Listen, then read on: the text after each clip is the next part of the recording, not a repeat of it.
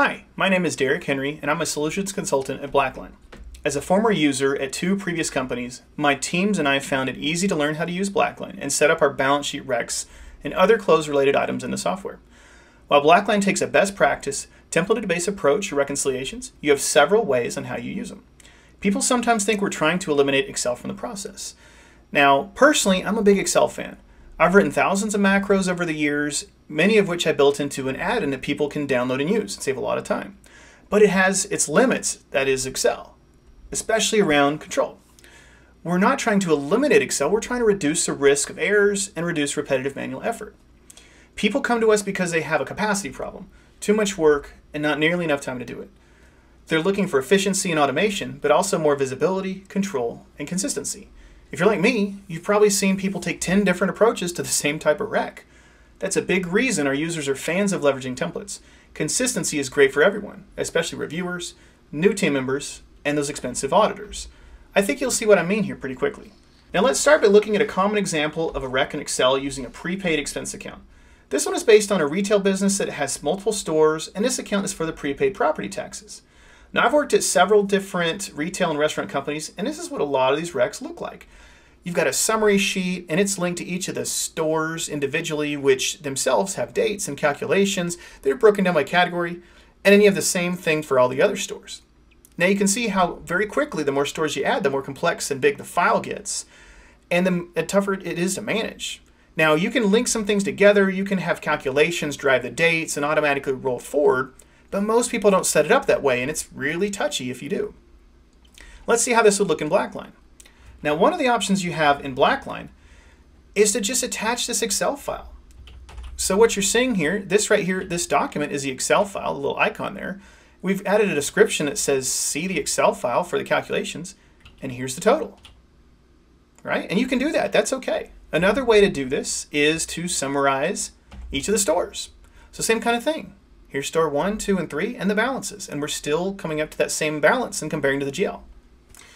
But what we found as the most visibility, control, and efficiency is leveraging the power of BlackLine's best practice templates. Now this example we're going to use the amortizable prepaid template. Now setting up templates in BlackLine is a one-time effort, and the template can easily be changed on a prospective basis if you need to. This template allows you to add or import details for items that should be amortized, and the schedule is automatically built. It'll automatically roll the balance forward each month. So assuming you've booked the amortization expense to the GL, this rec could automatically be certified by BlackLine when the schedule balance matches the GL, at least within a tolerable threshold. Now across all the templates, you'll be able to feed that GL balance in on a scheduled basis. So every 10 minutes, every hour, twice a day, even manually if you need to. Now, because this is not something the users have to indicate or add or whatever, it's controlled. You don't have to tie it out, which saves a lot of time. Now, if something changes, BlackLine will alert you. It'll say, hey, balance changed, come in here and take a look and fix it, and it'll decertify it. It'll also calculate this difference here in terms of what has not been supported yet in the GL balance. Now that difference can have a tolerable threshold of $0 or 50 or 100 or whatever you're comfortable with. Most people choose a risk-based approach or use the same global amount. And you're not going to be able to certify unless it's within that. So again, adding control to the process. Now, when you certify your rec, any supporting items, attachments, comments, all that stuff is going to be locked down so that nobody can edit them. That's a huge control feature. And once you certify, BlackLine's going to automatically send the rec to the next person in a workflow if there is one.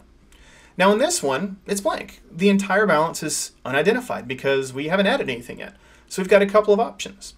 We can add them individually, or better, if we already have like a GL detail report or some file we're starting with, maybe the current rec as it exists today, you can import these items. So let's see what that looks like. We're going to import multiple items into this rec. So all we really need to do is click that, and we're going to browse for the Excel file that contains the items we want to import. So if we come down here to the Import Browse button, we're going to search for the file that has what we need. This guy right here. And what it's going to do is parse that file, split out the different sheets so you can pick the right one if it has more than one. This is the one we want. Now, in the Excel file, this is what it looks like. Here's a GL detail report. These yellow fields are what the GL spit out. We've added these green fields with calculations. And then we're just copying and pasting or linking those to this BlackLine import sheet. So here are the fields at the top that we want to map to what BlackLine needs. Now, it does a pretty good job of just assuming if it's the same as what the field is in BlackLine, or it can find it based on the type of field. So spot check that, and after you've imported it once, it'll remember what you imported from before. And then you spot check the items you want to import and click them individually, or my favorite one, the box at the top that checks them all off. And you come back up here and import them. In a matter of seconds, you've got everything in your rec. Now, one thing that you'll notice is that there's actually a difference here. All right, so we've got a total, and then below everything, we've got this $2,800 difference. This is actually intentional. In my experience, it's easy to make formula errors in Excel.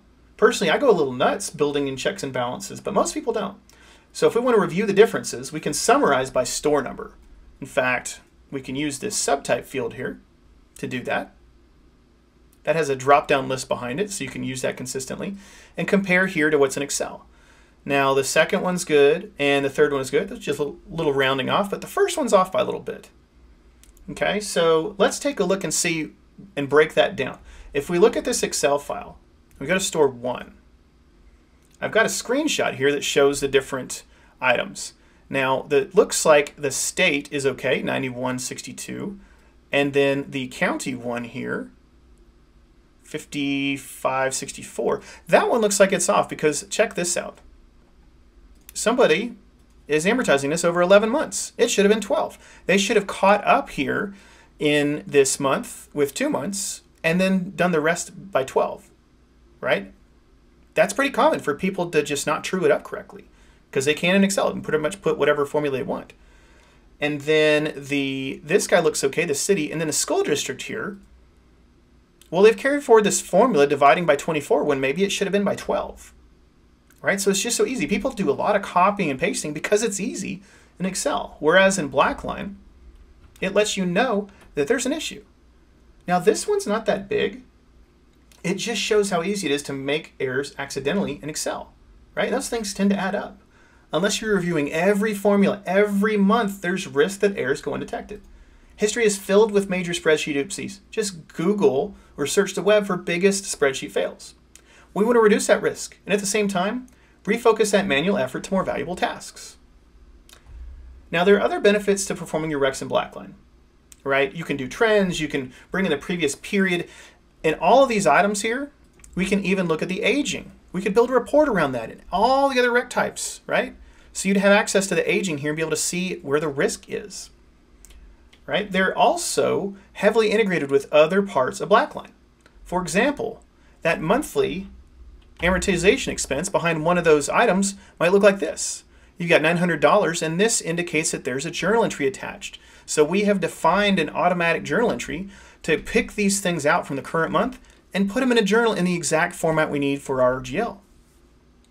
Another example is variance analysis, right? So in this example, we've got that current period balance, the prior period balance, and we're going to have to explain, a chunk of this difference if it passes our thresholds. So that's what we've done here. We've just explained that there's new vendors that weren't used the previous month, or whatever that explanation might be.